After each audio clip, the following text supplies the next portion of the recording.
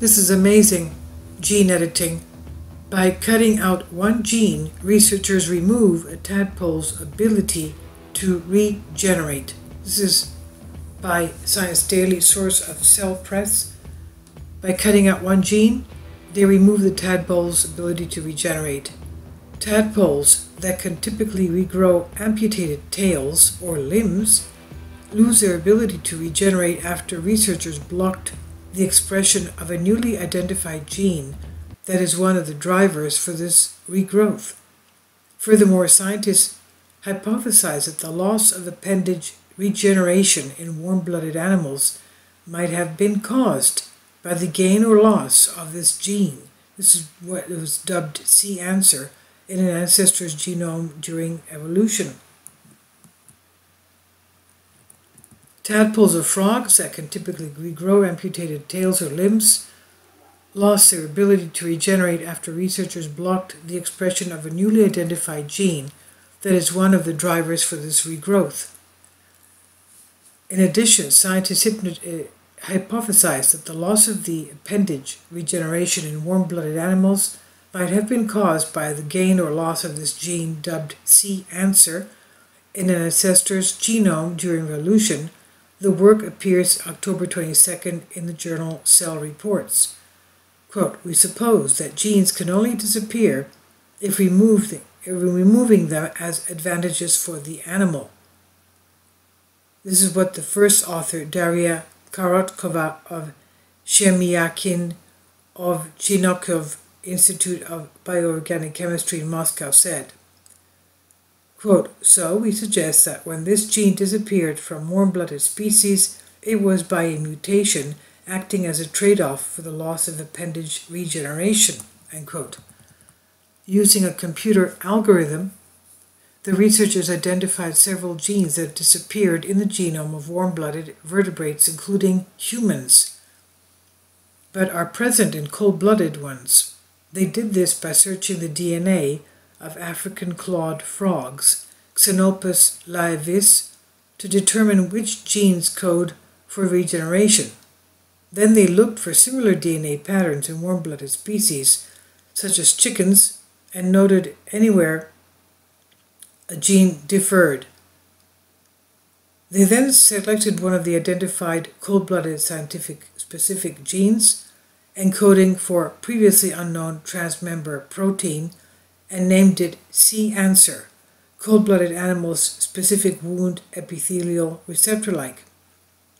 The research team included Korotkova, Andrei Zareski, Vasily Lyubetsky, Anastasia Ivanova, Lev Rubinov, Alexander Seliverstrov, Oleg Zverkov, Natalia Martinova, Alexei Nesterenko, Maria Tereshina, and Leonid Peshkin, and then overexpressed or blocked C-answer in tadpole embryos.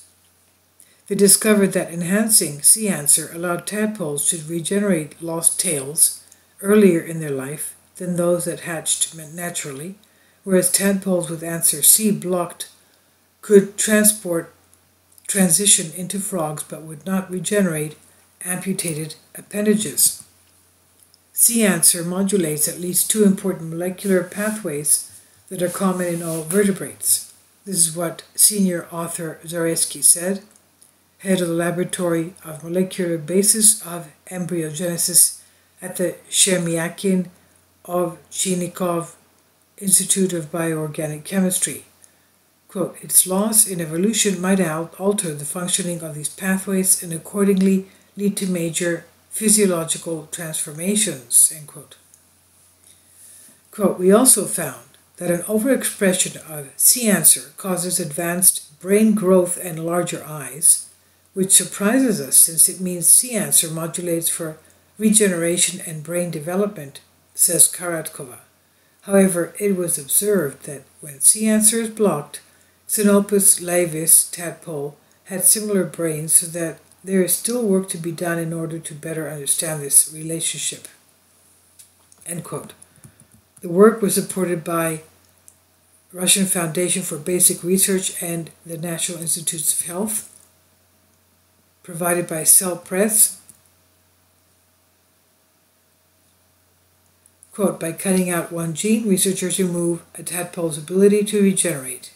End quote. Science Daily, 23rd October 2019.